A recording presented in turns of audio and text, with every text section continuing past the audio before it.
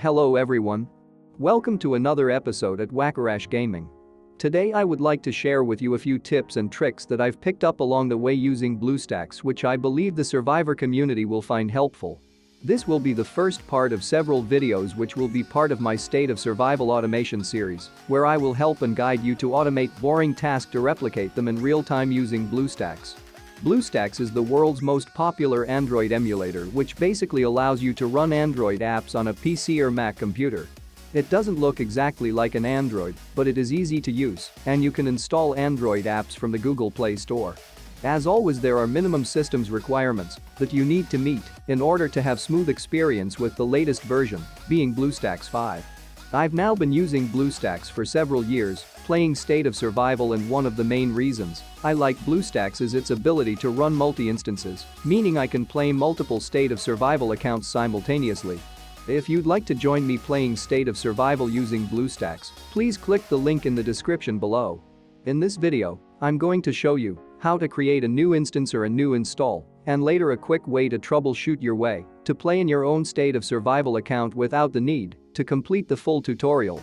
When you create a new instance or new install, you will need to have a Gmail account to log onto the BlueStacks platform, and if you don't have one, it only takes several minutes to create a new one.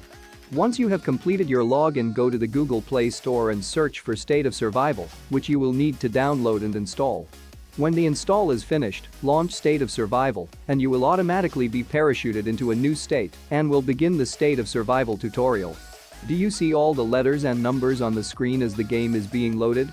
These are known as the keyboard shortcut keys, which is the default setting and can be turned on or off, but for our troubleshoot we need it on. When you enter the settlement, your first task will be to clear up a ruin, which will give you some tomatoes. Then your second task will be to make a tomato farm. Then your third task will be to go to the prologue part, collect your mission rewards. Just as you are about to click the claim button, hit the keyboard letter G continuously, and it will open the chief profile. If you don't do this, then you run the risk of spending unwanted amount of time finishing the tutorial, so remember, just as you are about to click the claim button, also hit the keyboard letter G continuously until it opens the chief profile. Now you can switch the account to your main State of Survival account. Remember, make sure you have bind your main account to one of these four options to be able to access it through BlueStacks. So if you'd like to join me playing State of Survival using BlueStacks, please click the link in the description below to install BlueStacks. If you like my videos, please subscribe, leave a comment and turn on the notifications bell for more amazing videos. That's all folks. Thanks for watching.